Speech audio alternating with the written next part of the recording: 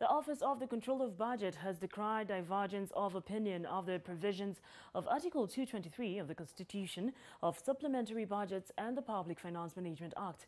Controller of Budget Margaret Nyakango says that the divergence of opinion between the two offices have created a loophole for abuse of supplementary budgets, with the executive breaching the prescribed ceiling of 10%. And this comes just a day after President William Ruto assented to the Kenya Kwanza government's debut supplementary budget, which slashes this financial year's spending by 2.4 billion shillings.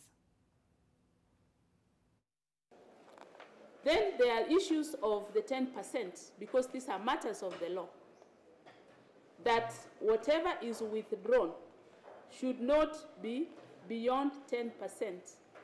And we have an advisory from the Attorney General which says that this 10% is on the total vote.